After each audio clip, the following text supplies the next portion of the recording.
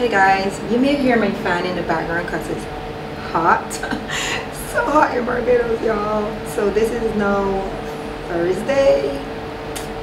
Don't get me to lying about the date exactly, but I know it's Thursday, okay? So it's almost a week that we've been here. I'm putting on my makeup, so I have on mascara on this lash, and not the bottom, and then on that one. The mascara primer really works. You know what, let me get my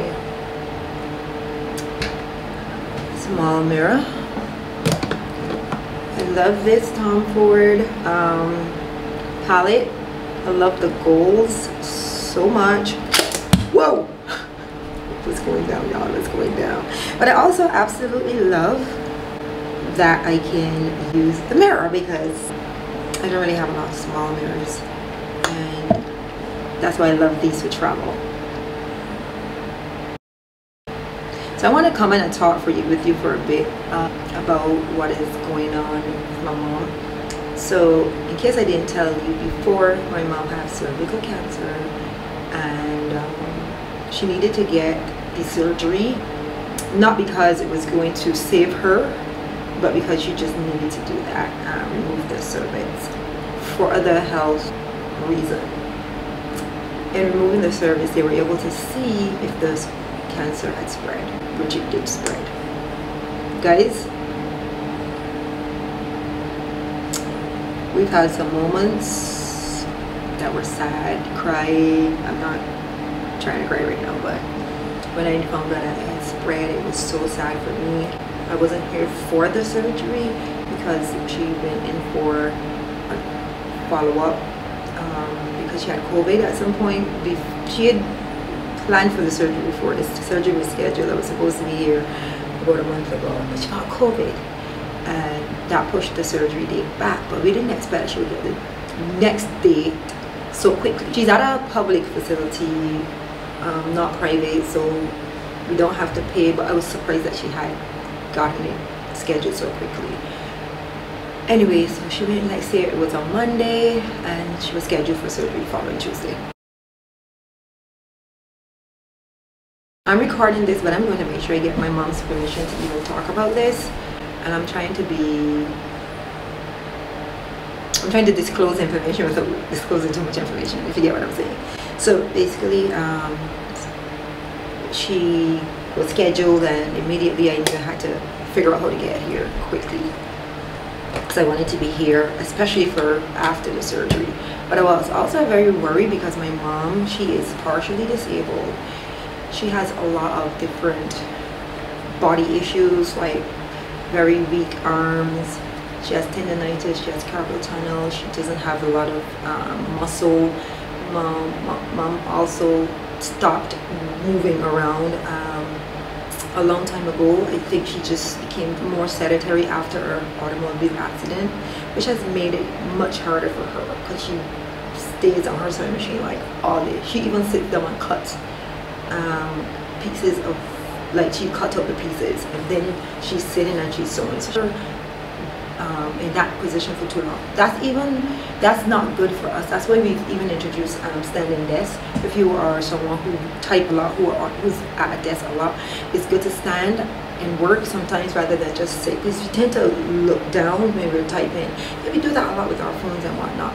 So when we get up and we move and we work out, when we do these different activities that cause us to move all of the muscles, the tendons in our body, we are helping ourselves to age better, so that we can always try to stay mobile. And I know that that's one of her biggest issues. So to add to that, she's got the surgery, and for some reason I think like the anesthesia and the different medications, because she actually used a walker, but about 7 months ago my mom's actually was at a point where she couldn't move. She wasn't able to move her arms or her feet. That happened for like about 2 weeks, and then she regained strength and whatnot. She was doing physical therapy and all that, and this seemed to cause that to happen again. Like she got I guess you call it a relapse, to that point where she couldn't move much. So we had a wheelchair, the walker with the wheels and everything, and she's been, at first when we got her from the hospital on Sunday, she wasn't able to move. We were doing everything for my mom. So Jay has been such good help. I now see the work that nurses do, home health is, but these people need to be paid well for the work that they do, because it's a lot of work. This is now 4 or 5 days since she's come home, and she is actually moving a lot better. She's getting up on her own and everything, so I'm so happy about that. But I know there are times when she really gets sad. Sometimes she'll cry. She doesn't say she's in pain, but I know it's just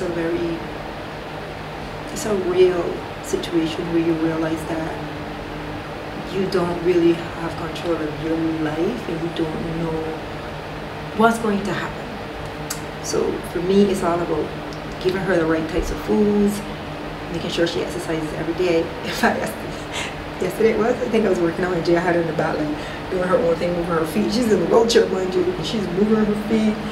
And yeah, so I'm helping her to, like, assisting her with the exercises, moving her arms and her legs and massaging them, especially at night. So I love this balm on there that has like natural ingredients, and then there's like eucalyptus.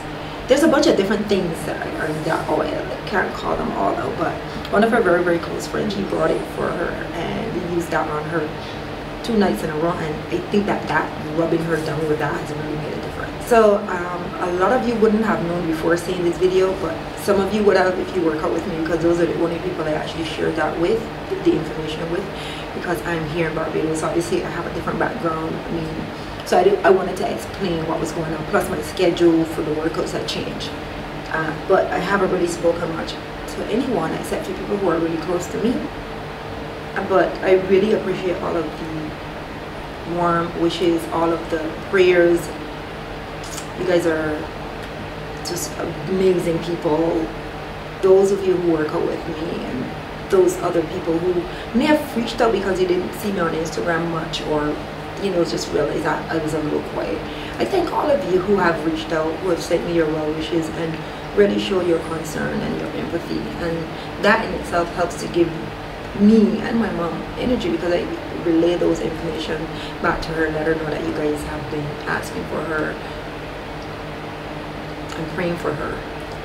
So I'm just happy to be here. I'm grateful to be able to spend this time with her and help to nurture her, you know, and help to bring her back to her usual self, bring her back to a stronger self, you know. Yeah. I have a week.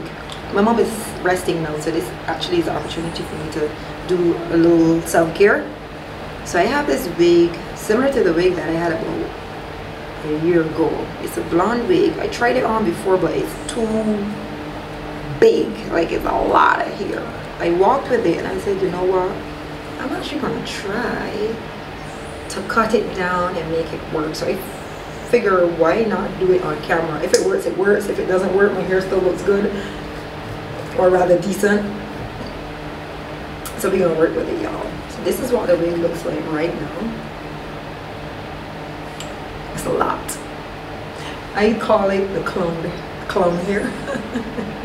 That's kind of what a clown is. Wig looks like, except that it's usually like a crazy color, like pink or something.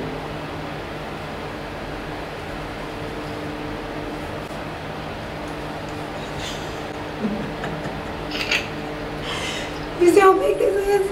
Come on, like, it didn't look like this when it came, but basically what I did was I combed it out, fluffed it out. So what I'm going to do now is I am going to try to cut it down a bit. Ah, jeez. Only problem is I don't think I brought me hairpins. I wasn't thinking, guys. So even if I cut it, actually let me place something so you guys can see my entire head. So I don't know if you guys remember the other one I had. Like, I literally cut some of the edges and everything, so it kind of like blended in with my own hair. I like hair, but this is just too much out here, you know what I mean? So we gonna cut blondie. The good thing is this wig only cost about $20. I got it from off of Amazon. You would find that even though this may look this way on me, I find people would buy the same wig and it may look different, because I find that these types of wigs come out different every time they create one. Because I'll try to insert photos or something of the previous wig and what that looked like, that looked similar to this in terms of the texture. And these aren't human hair, you know.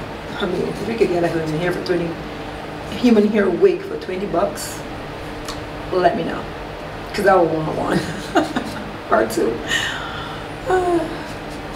or even more. Alright, so I'm wearing this beautiful robe also for Amazon. Literally everything I have on right now is Amazon. Everything. So earrings, Amazon. My necklace is Amazon. The robe is Amazon, as I prefer to call it. It's gonna be a lot of cutting now, so I might speed up the video and stop chatting so much.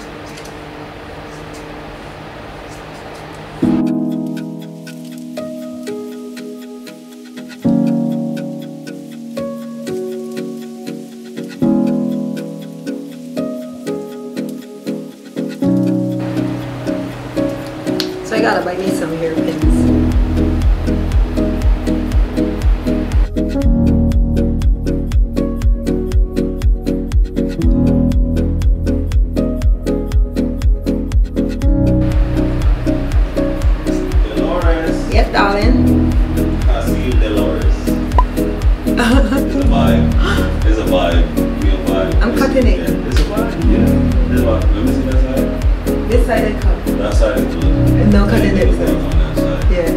I cut first and then go again. You could use my scissors. It's alright. You know mine's the sharper, right? And it's meant for that. Yeah, yeah. And it's the lowers. Right.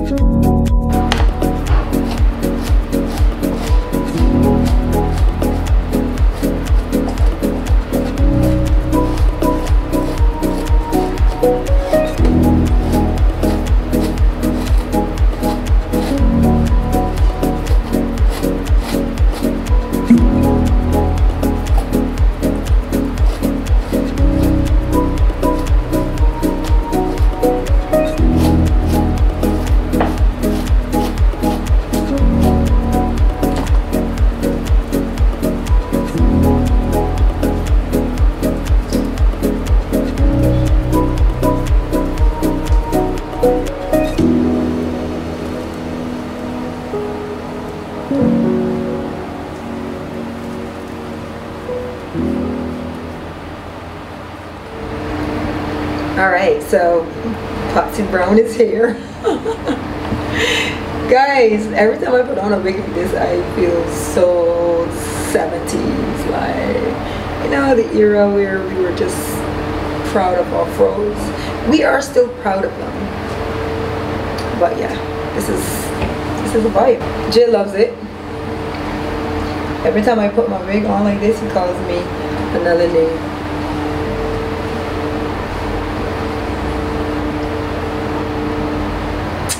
Alright, so let me know what you think. Would you wear a wig like this? This is very similar to the one I had before, but it's a different maker. It's a lot longer, so I had to chop off quite a bit. Let me show you. All of this is the hair that I took off. And some, yeah. I will check in again with you guys hopefully later on today. I think I'm going to get into the pool today. I didn't get in yesterday because the rain was falling. It's falling again today, but at least the sun is coming out, so it's going and it's coming. That's how it usually is in the Caribbean. Like the rain falls almost every day, but not everywhere, you know. So I probably will be wearing this wig quite a bit for the next couple of days, just to give my hair a break. And I need to get some pins because I usually use like the bobby pins and just make sure that the hair is secure and don't go flying somewhere. Alright guys, I will be back. Oh, and I'll leave links to this in my storefront and in the description box. Guys, don't forget to check out my Amazon storefront. I have a ton of things that you guys are going to love. Like my sunglasses. In fact, you know what? Let me show you guys these sunglasses that came from Amazon. So first up are these. I absolutely love these. And I also got these chains to add so that I can make sure they are on my head at all times, because listen, I've been losing sunglasses. Actually, my Tom Fords, the second pair that I got that I love, absolutely love. You guys, I'll insert a photo of what they look like or something. I left them in Connecticut. I haven't gotten them back as yet. I'm not good with glasses, sunglasses, reading glasses. I just tend to just put them down or put them in a pocket and forget them, something. So I added these. Also bought these from Amazon. In fact, let me clean these up. We got them in a pack, so they came with black, gold, and I think like a mixture of like a pearl looking, like a pearl and a gold. These are a vibe with my hair. I really love how they look. And I'm going to be touching this hair a lot, sorry. Every time I look at it, I'm going to want to touch it. So good, so good. This is probably my favorite part of the glass. That extra piece on the side is so good. Listen, don't sleep on Amazon. I could have spent $200–300 on a pair of sunglasses that look like these with a brand's name somewhere on here. So basically I'll be paying for the name, that's all, but these are so good. I love them. These are actually my faves. I'll show you my second faves in a minute. So good. Leaving the links to these in my storefront, and maybe the direct link will be in the description box as well. Alright, so here comes my second favorite. Now, the only thing I don't like about like white glasses is that when you have makeup on, it remains on the frame. So even my glasses, my reading glasses are white, the frames are stained so bad from my makeup. So here are my second faves. Now these remind me of like you're going to a resort, a ski resort. Wow, I love them so much. Tell me these aren't alive.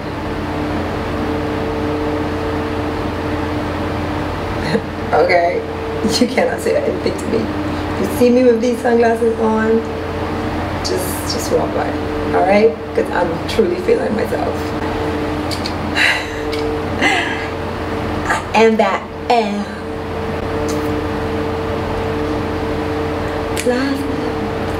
now everybody could talk with us. So good, guys. Let's be twins. Grab yourself a pair of those. All right, and then the final pair that are very similar but yet different. Now these are more like a khaki off-white color. I wanted something else that looked very similar to those ones. They remind me of the ski sunglasses that you would wear if you were heading to like the slopes. I don't know about that. These are still slightly different because they have that different framing, different so when you look at the other ones, they're just a plain white handle, or is that what you call that? Anyway, that part of the frame. While this is black, which I like the contrast between the two, and it's whiter as well, and then that touch of gold. While this one has the gold at the end of the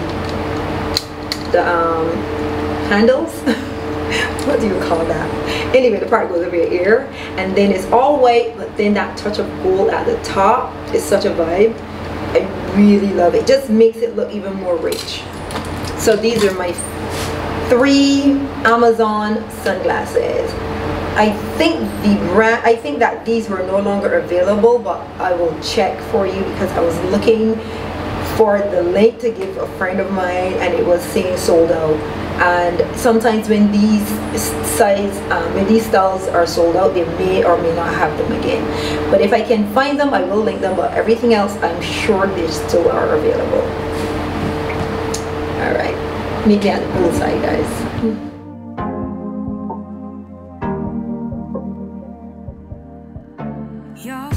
Hey guys, so I just took some photos in this look. I don't have anything new here with me. Everything I have is pretty much what was in my wardrobe. Except for maybe the sunglasses that I purchased from Amazon. So this set is from Nasty Gal. Yeah, this is from Nasty Gal. I had to think about it. I was like, oh my god, where is it from? I really like how it paired with this beautiful kimono from Noel. I almost forgot that name too. Jeez, brain fog is real. Yeah, I loved how it came out. I'll show you what the photos looked like. My photographer, the one and only Jay, Sir Jay, took them for me. They came out really good, so I'm happy with the results.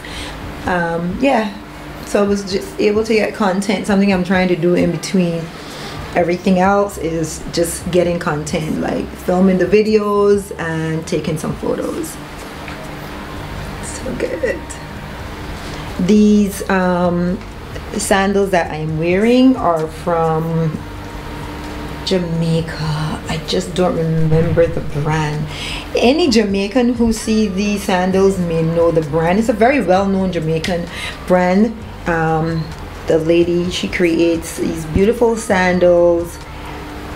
Like, if you're Jamaican, you already know. Love them. I've had these now for maybe 3 or 4 years. And this is my look.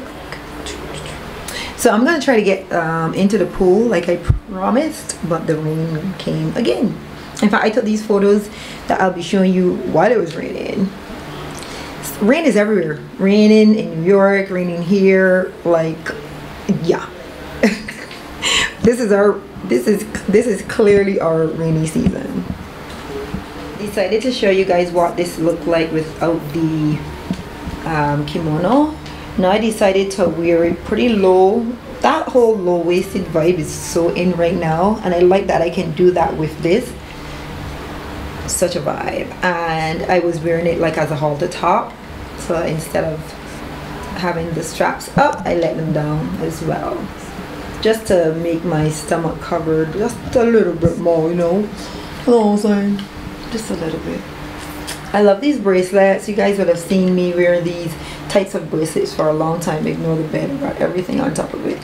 So these bracelets are from a street fair in New York that I purchased so long. I got a ton of them. Like, I got so many bracelets that I got from street fairs.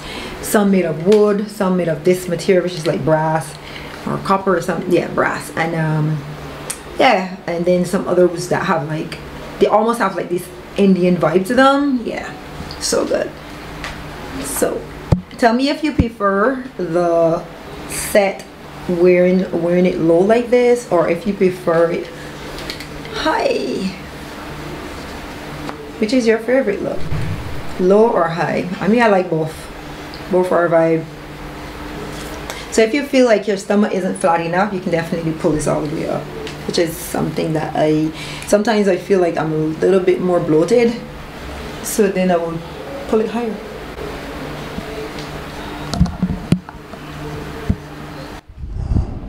Hey guys, so you're probably going to hear the TV in the background.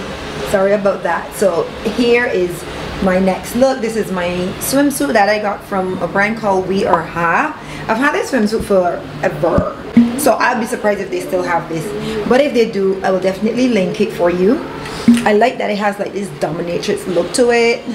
You can open up the front more if you want to display more cleavage, or you can bring it in really tight. It's already a little tight for me, so I can't bring it in too tight or everything be like squished. Then it has like these little strings at the back. Okay, I love this swimsuit. I can't believe I forgot I had it. I've had it forever. Oh, by the way, get into my Amazon slippers. All right, Bottega has nothing on me, okay? Tell them. So good. All right, so head into the pool now before the rain comes again.